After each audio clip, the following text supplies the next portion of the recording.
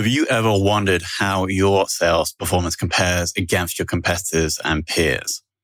The B2B Sales Benchmark Report provides the definitive guide to what success looks like in 2021. See how you compare in terms of win rate, sales cycle, average deal value, relationships, and engagement. You can see the results and get the full report at ebsta.com/B2B-sales-benchmarks.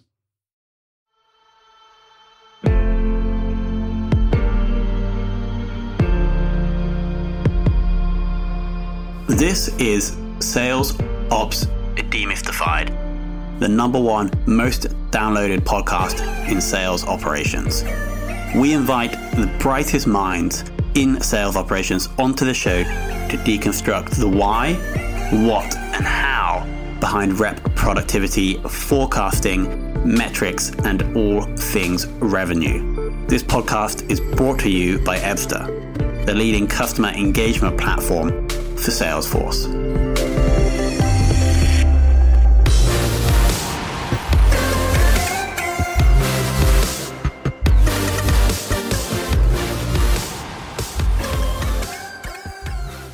Hello and welcome to another very special episode of the Sales Ops Demystified podcast. And today we're joined by James Hayes.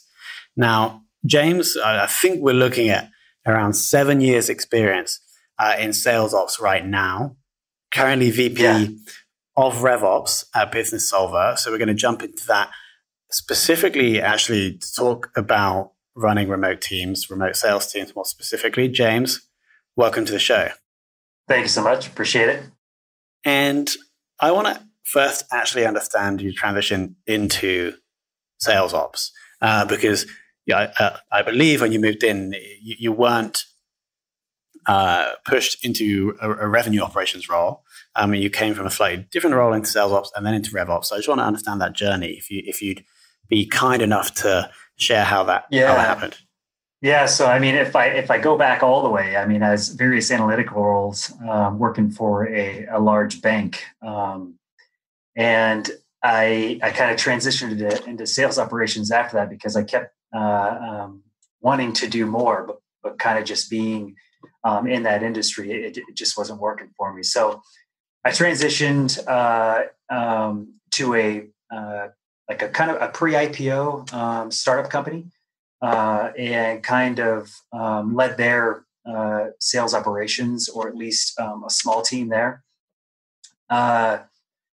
And the transition from sales operations to revenue operations didn't actually happen until a few years after that. And that came about because the need to actually start looking at all revenue sources and also additional products that were going to be released and additional teams that we're adding on. And there just wasn't any processes in place for those different segments. So the transition was kind of just morphed into that. Like, hey, sales operations, great. And it still is a fundamental part of what I do. But getting into the revenue operations was kind of a necessity to then harness the rest of the business. Got it. So they were seeing what a great job you were doing with the sales team. And they were like, we need to get James to do more. Yeah, sort of.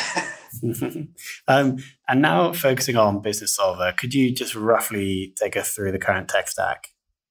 Yeah. So I have like a good relationship with our marketing operations team, so I'll include some of their stuff. But for the sales side, we use Salesforce for our CRM. Our marketing platform is HubSpot. Those are directly linked. They speak back and forth. We also use ZoomInfo powered by Discover.org, which is integrated our system. We use MyEdge, which is kind of a platform that pulls in 5,500 data.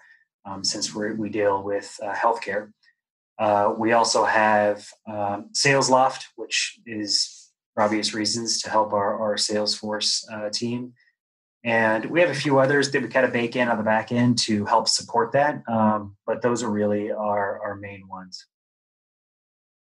Got it. And then roughly how many people in the RevOps team and how many reps, both service and sales, are you supporting?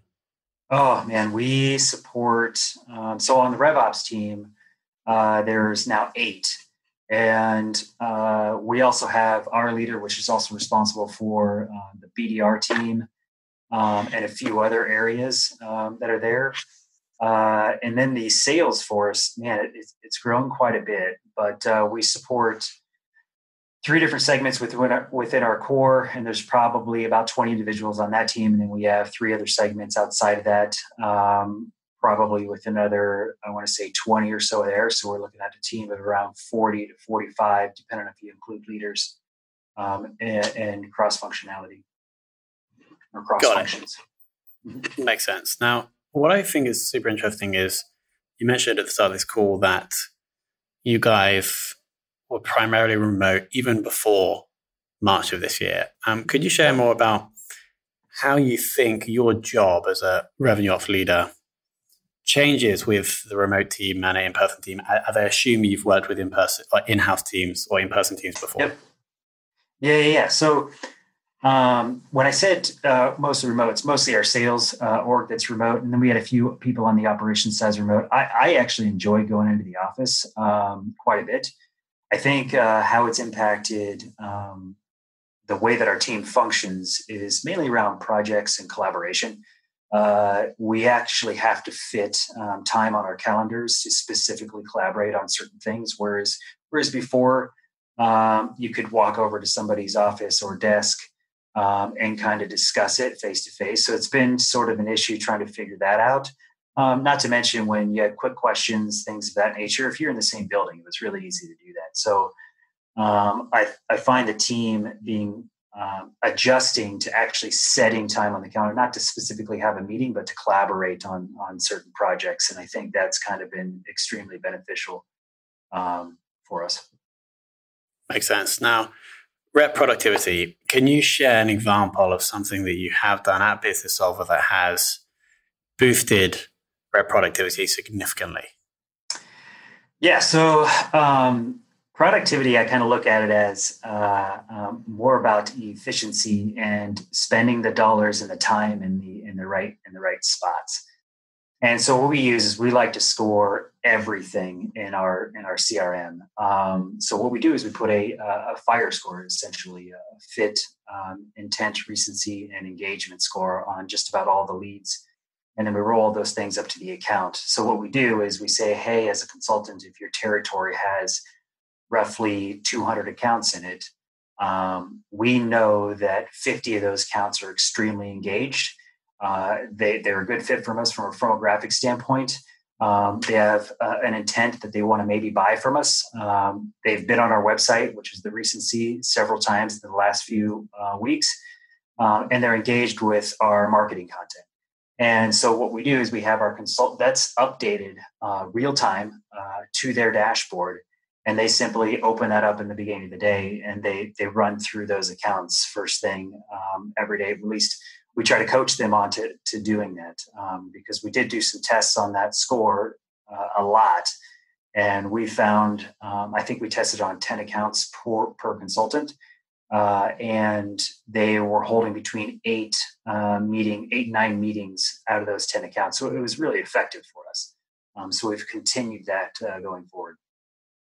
Got it. And where are you getting the data from in order to create that score on each record? Yeah. So we get most of our data from custom coding that we do in the background from the 2 systems of HubSpot and Salesforce. So what we do is we attach those instances together and we score the traffic coming in based on IP addresses or their domain. We also use a technology called Bombora, which gives us a lot of the intent data because they aggregate search data through Google, and we pull that in based on the keywords that we think our customers are searching for software like ours. So we score them a little bit differently. And then we use MyEdge and a few other techs to match up those domains for brokers, carriers, other channel partners to give them a score that way as well. Awesome.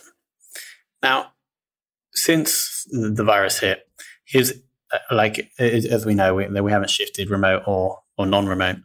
Has anything else changed? And have you had to adapt in any other way? Oh, yeah, of course. So, I mean, we had to do a complete pipeline scrub to go through to see what deals were impacted by COVID. So what we did is we had our consultants go out to their current pipeline as well as anybody that they were having meetings with, and just directly ask them if it's going to impact. And we made a special field within Salesforce for them to mark. And it came back and we ran our next analysis on where we thought we were going to hit. We had to make some adjustments on that number because it did impact our pipeline, as well as those that were in late stages within our pipeline. They actually had to back off a little bit. So we're hoping to keep them engaged through some marketing content, and hopefully when they come back around next year, because usually it's on an annual to 3 to 5 year contracts, we'll catch them then. Got it. So we may have to push pipeline back a little bit. So that will have impacted the forecast. Oh, dramatic. Yeah. Intensely. Yep. Got it. Have you started to see in more recent weeks those deals coming back in, or is it still relatively uncertain? So mainly in the government space, because their budget was kind of already set up. A lot of those deals maybe got on hold for just a little bit, but then they came back around because the budget was set at the beginning of the year. So they already had budget set aside for it. And that's kind of how those government deals work. As far as the private sector, we've seen a few come back around, mainly because they were thinking about making judgment calls on staff and things of that nature, and they just didn't have the numbers in check because we get paid on per employee per month that's in our system. So if they came in with 4,000 people on their system, but then thought they were going to reduce their staff 20 to 30%, they were trying to get those numbers in line or to get then different pricing from us on the back end. So we have seen those ones, but then there's other ones that flat out said, we don't know how this is going to impact us. We don't want to impact our staff by making a fast change or a dramatic change this year. So maybe we'll look at it next year. Got it. And were there any other changes you had to make in response to the virus? Any other changes that I would make in response to the virus? That you had to make over the past few months? Oh, yeah. Not really. I mean, most of the time, like I said, we're working remote. We have done a few more analysis on the impact of COVID coming in. We've made adjustments to some of our marketing material for obvious reasons. We've also made a little change within our sales process to include a lot of those questions around discovery, to get a little bit more in discovery mode. To understand what their business looks like, what they think their business is going to look like in 6 months compared to 9 months, because we're always looking for those customers that we think are going to grow. Sometimes these companies, they don't know, but when we ask about COVID, a lot of them say, we may be reducing staff if X, Y, and Z does not happen within the next few months. And that's just really good for us to know, so we know how to better support them. Got it. Makes sense. Now onto the forecasting process. What is your current process? How does that work, and who is involved? Yeah, I love forecasting. So forecasting is only as good as the people who put the data in the system. So we do a couple. Yeah, we do a couple ways to do it. So we have one on the back end that we analyze the data using a scored methodology. Like we score everything on how far the deals are going down the pipeline, how much time in between each stage, who's on the deal from a contact standpoint, how engaged are they? All that stuff goes into kind of in the background. But as far as how it's run, we have what we call segment sales operations managers. We have the sales managers, and then we have kind of finance that's in there. And we usually do bi-weekly calls, but we kind of push it out to monthly because things are moving a little bit slower recently. So what they do is they get on the line after the sales manager has set their forecast within our Salesforce. It's pretty standard. You have your commit, you have your upside, you have your pipeline there. And we try to project out for the next quarter. So we go through where you're at this quarter and then what you project in next quarter. And then if we have time, we'll go into what we can provide the following quarter that we may be able to pull into this quarter to help out if they're behind on deals. We also go through if they've given us some type of commit number, we kind of push on that number a little bit to say, okay, well, based on what we see in the pipeline, nothing has moved. And that's where I say it's about as good as the data they put in it, right? So that's where we get a lot of our context. What makes ours a little bit different, though, than I feel other companies is the segment sales operations leader on our team have had experience in sales, and they also work some of those deals that these guys are forecasting on or have. And by that, usually from a technical standpoint, so they can generally call out some erroneous data very quickly, which helps us quite a bit on our forecasting process. Got it. Yeah, that makes total sense. Having the people involved actually understand selling. Oh yeah. Broader question now: what do you think has been the sales metric or KPI that's added the most value to your career in sales operations? I think KPIs change wherever you go. What I did here and previously is I just ran as many figures as I possibly could through the system, or analyzed as many as I possibly could to figure out what was actually making sense. Here, I settled on a couple layers. So from a marketing standpoint, we set up 7 milestones, and these milestones are point in time that puts a marketing engagement score on them. And we score our consultants by that, because what that does is if they're working their territory, their marketing engagement score should go up. So month over month, we follow that score and that trend line. And as long as it's making an upward trend across their entire territory, it's usually a pretty good sign. But then when you get down to the basics, I mean, you have your quota achievement, you have your meeting set and things of that nature, which I think everybody pretty much tracks. But our consultants are scored. They have a score from 0 to 10.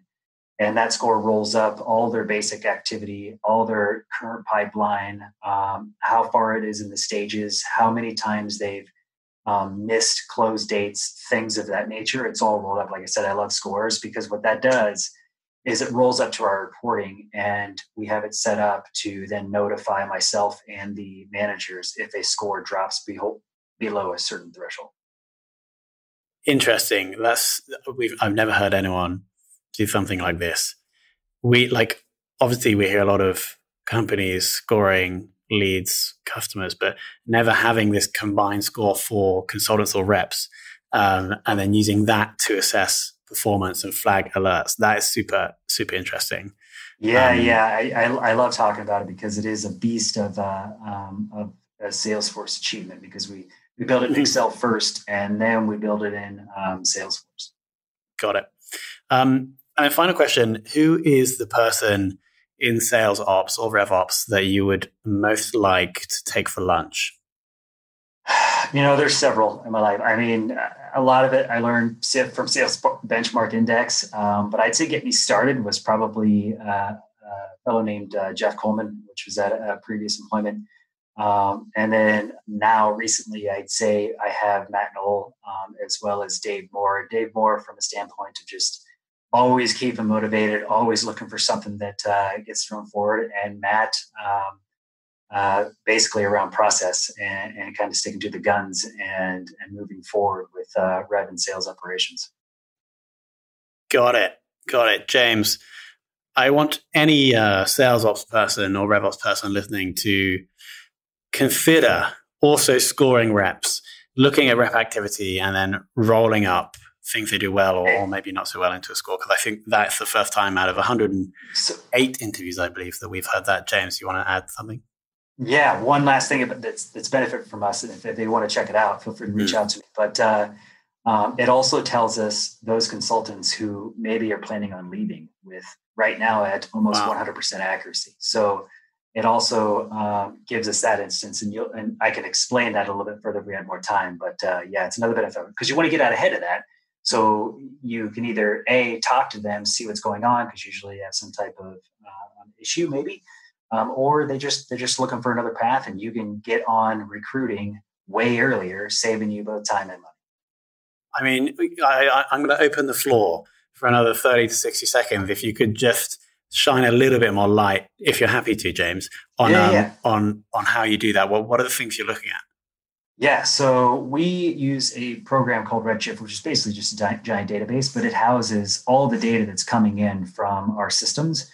And we check login information, emails sent from the server, Salesforce information, and it scores them by engagement. And we look at the blips in how often they're doing certain things.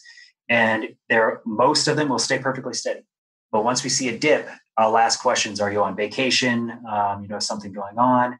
If none of those hit, I watch it for the next week. And then generally, if it dips down again, then we actually ask the question. And 9 times out of 10, they'll come straight forward and say, yeah, I got another job.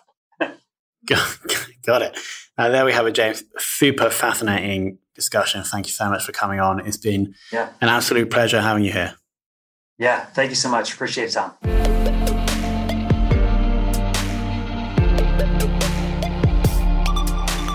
Thank you for listening to this episode of the Sales Ops Demystified podcast. If you are listening on a podcast listening application, then please subscribe, rate, and review. And if you have any questions about the show, if you know a guest, or if you have any questions about sales operations, just hit me up at tomhunt@ebster.com. That's tomhunt@ebster.com.